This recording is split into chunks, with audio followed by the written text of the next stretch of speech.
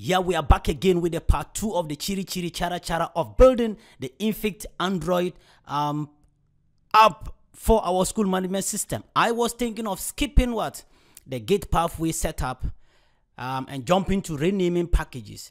But for the sake of my learner colleagues who are like me when I was in school, for example, let me say Ishan and Ahmed Khan in Tariq Zamid part, I would like to take you step by step as I mentioned earlier on. So I will take you through how to set up the path for Git before we proceed to changing the package name of our Android app. So let's go to File, then we come to Settings, then under Settings, then we dig down to Version Control.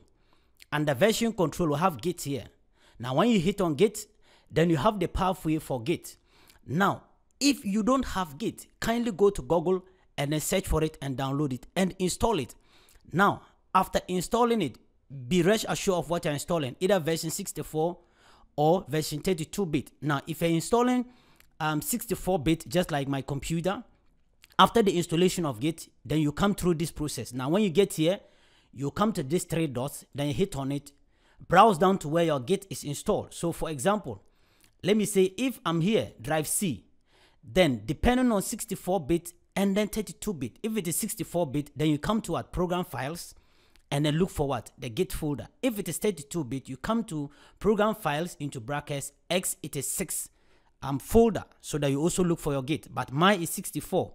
So I'll dig down to Program Files, then I'll look for Git, and then I'll go to the bin folder, and then I can locate the git.exe file. Then I'll select that, and I hit on OK. Now, after loading the path, then I'll test it to see whether it is working first. So I hit on Test, and voila, it is working. And my version of Git is 2.25.0. So you are done, then hit on OK, then hit on OK, and then you are done setting the path for Git before you proceed to I'm changing the package name of your application before building. So chiri chiri chara chara, that is how we do it. And always, as I say, stay tuned with this channel, subscribe, hit the notification bell, and please do visit my blog, Da-viruz System, to get more latest application to try at your fingertips before you buy.